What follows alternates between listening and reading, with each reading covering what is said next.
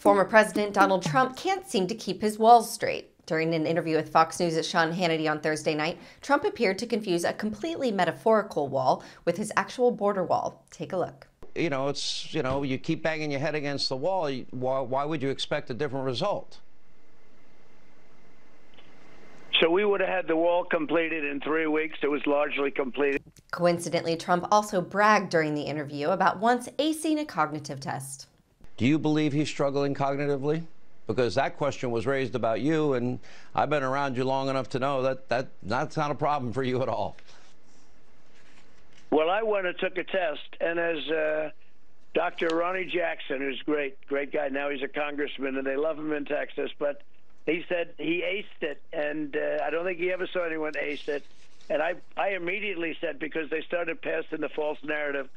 Politico reports that Trump has floated the idea of doling out dual endorsements in some of the key midterm races, as he becomes increasingly suspicious of his advisors who are pushing competing candidates.